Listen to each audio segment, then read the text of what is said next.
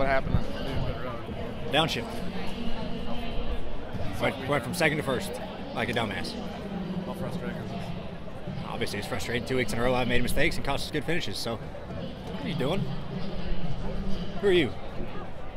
Good week.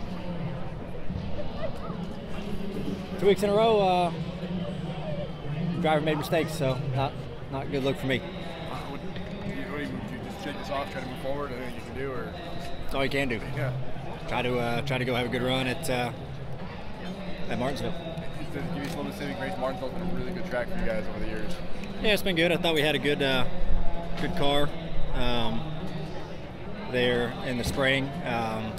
Just got to put ourselves in a position to be up towards the front at the end of the race, and I don't know, being as many points as we are out, you know, you hope you can, you know,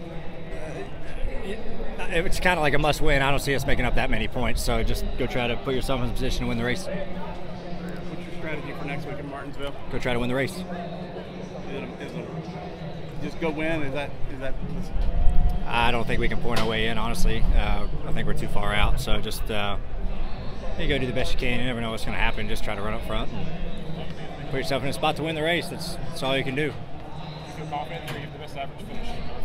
Yeah, I think we've run good there. Good there in the spring. Just hopefully we bring the same speed, and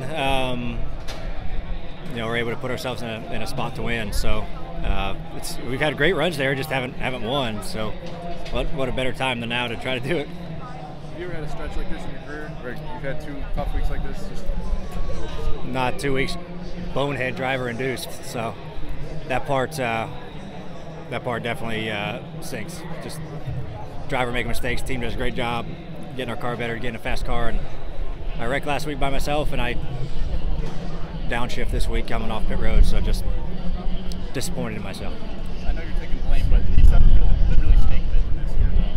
It's a lot of it's self-induced. Thanks, Ryan. Jared Haas with FrontStretch.com. Make sure to hit that subscribe button. Also, check one of those 2 videos out that we have right beside you. Visit FrontStretch.com for more great content.